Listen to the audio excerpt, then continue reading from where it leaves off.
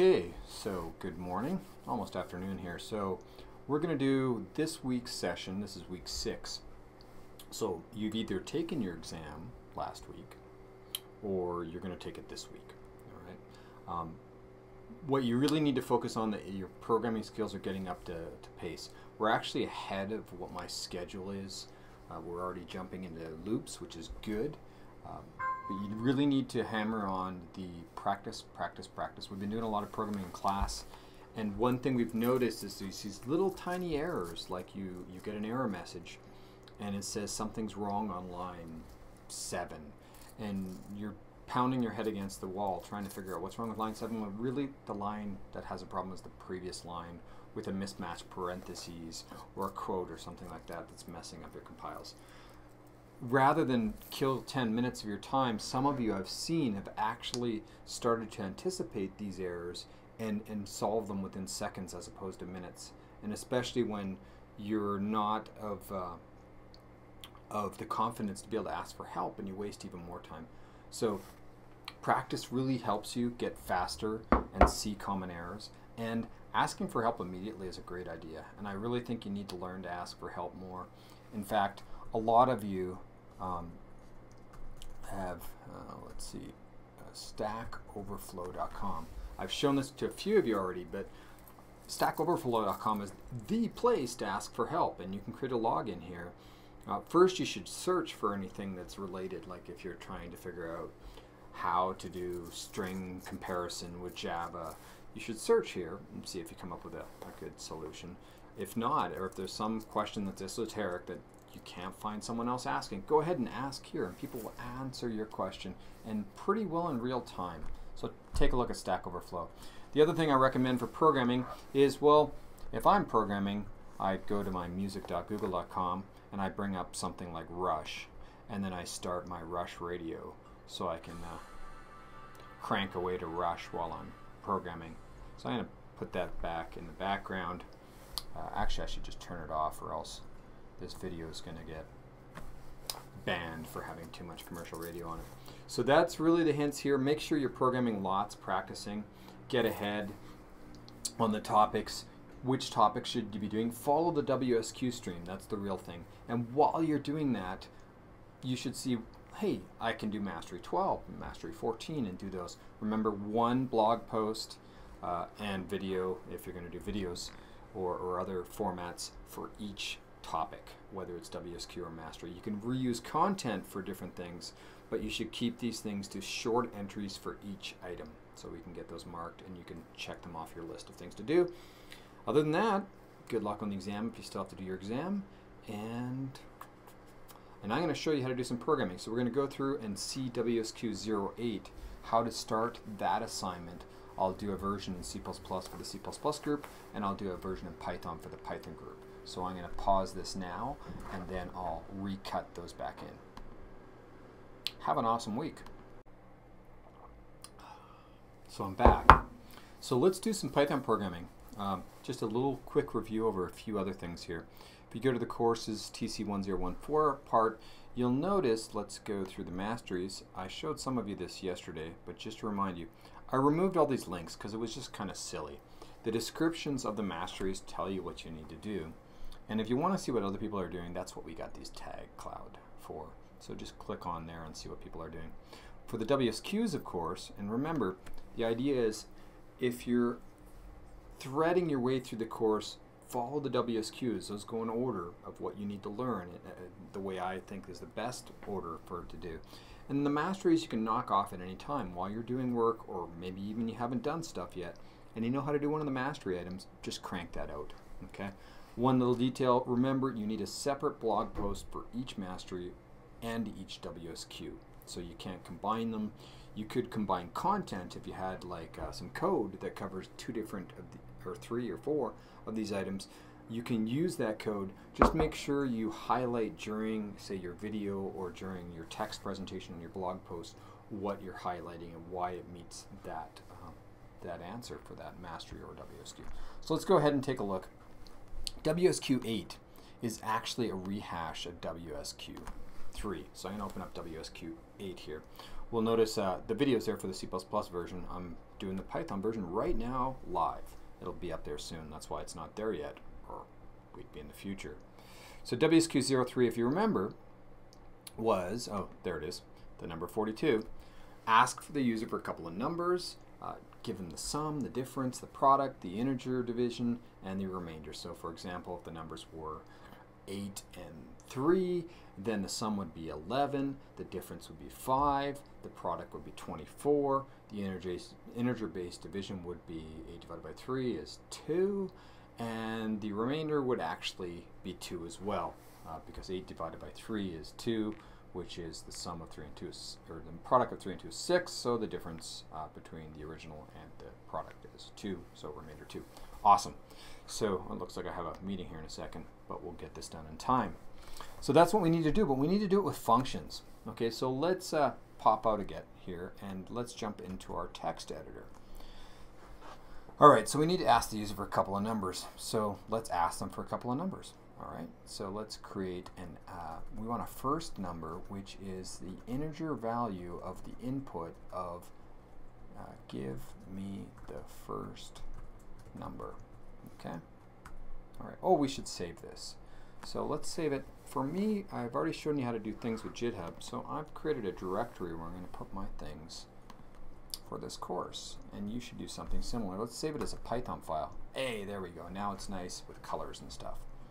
So I'm going to just put a comment here and say my name, and I'm going to say this is for WSQ08, and main program starts below, because I like to separate my main program from other stuff. We'll get to that in a minute.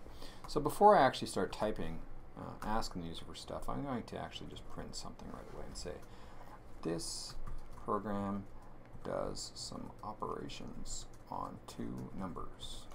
All right, and I'll say integers there, and maybe we'll specify integer here as well. All right, and I'm going to put a space there so it looks nicer, and we should be able to get the second one now. So let's change that first to be second, and the second integer. And just to make sure everything's okay, I'm going to try to print those. The numbers you gave me are, and I'll separate with commas here. If you notice, we could use string concatenation, and we could use commas. What happens with commas is it actually prints each one of the things separately, separated by the space, so I don't need to insert any spaces here. I'm going to save that, and let's just go run it. So that was the C++ version, so let's go to devel, TC1014. Shaking the camera with my typing. I should put a tripod in place, but oh well. Let's run Python 3 WSQ08. This program does some operations on 2 integers. Let's give the integers, let's go for 10 and 7. The numbers you gave me are 10 and 7. Excellent, good. So this is doing what I think it should. Let's go back to our editor. All right, so next what we're going to do, we're going to actually do the operation. Okay, so what do I want? I want an answer, or I want the sum. I'm going to do it this way because in Python the style is usually that we put underscores between words. So if we want the sum, if I was writing, say, Java or C++, the style would tend to be like this. But because we're in Python and we've read the Zen in Python, the sum would be written like this. So I want the sum to be, let's calculate, do the sum of that first and second. I'm making really long variable names, and I'll tell you here why, or function names and variable names. So what I've got is, I want to get what the sum is, and I want to do that by calling a function called do the sum, and that function's going to know about first and second, which I already have in my hand. Okay, so that function doesn't actually exist yet. If I save this, I run it, what's going to happen? Well, Python's, because it's an interpreter, remember, it didn't compile it, it's not complaining yet. I'm going to say 10 and 7 again. And then it barfs, right? It says, name do the sum is not defined. Well, no, it's not defined. It doesn't know what do the sum is. It's not a built-in function like print is or input is. It's something that we want to create. Now, as a rule of thumb, the way I do things is I like to create my functions at the top of the file and then the main program at the bottom. Later, when you're doing multiple file programming, creating your modules, you'll want to separate them. But for now, I suppose we have our functions up at the top. So what was that function called again? It was called do the sum, right? So we have a function definition like this. We say define a function called do the sum, and then we have to say what are the parameters, x and y.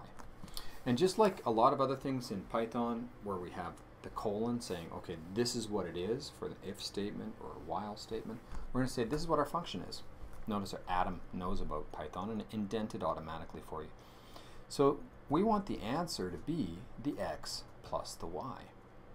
And then we want to return that answer. Okay, so this is the job of the function. We're doing a function definition here. And actually in Python it's obvious because we're using the keyword def. We're defining this function. This is the name of the function. These are the parameters it expects an x and a y. And then the answer is going to be calculated and we're going to return the answer. Okay, of course we could just return that calculation and not use an extra variable here, but this is the way we're going to do it. Okay, so that's the job of that function. This is the function definition, right? Oops, I folded that function for you. Cool feature of the editor. And then down here we're actually using the function. So let's assume that all works, and then let's print something out. The sum of those numbers is, comma, the sum. All right, let's see if that works. Let's try. Let's run this. 10, 7, 10, 7, 10, and 7. The sum of those numbers is none. What's wrong? What's going on here? Can you see the error? I can see the error because I screwed up. I said return. Good thing I did this on purpose, but I didn't actually. But it's a good teaching lesson. So if I just say return from a function in Python, it returns a special value because it's saying return means two things. It means I'm finished. The function's over. Don't do any more lines below this inside the function. And it also gives us an option of returning something. If we don't return something, what are we going to return? Guess. Nothing. If you don't return something, you return nothing. And if I return nothing, what is nothing? None is a special value in Python. And so because we return nothing, that nothing got put in the sum and we printed none. What do I want to return? I want to return that answer, don't I? So let's try that again. 10, 7. And the sum of those two numbers is 17. Yes, we did it. Rock and roll. All right. I want to show you one more thing while we're talking about the fact that you can return nothing on a function. If I don't even have a return and we reach the end of the function, the same thing actually happens in Python. Okay, if you don't specify return and you get to the end of the function, it's going to return that special none. So let's put that back. Okay, we're good. Now let's pretend you wanted to do something else. Let's calculate the difference. Right? Let's calculate the difference is do the difference, and then I could the difference is the difference. All right, and then I could just copy paste this function definition. I'll make another one and I'll call it do the difference, and instead of plus I'm going to do a minus. It looks almost exactly the same. So exactly the same that in fact we could probably parameterize the operator and then create a function that takes values and an operator and applies that operator to the functions, but that's a little bit more advanced and we'll do that later. So let's crank that one out. 10, 7, oh 76, oh well. The sum of 10 and 76 is 86 and the difference is minus 76. Woohoo, we're done. Have an awesome week, and that'll be it for today. Cheers. Thank you.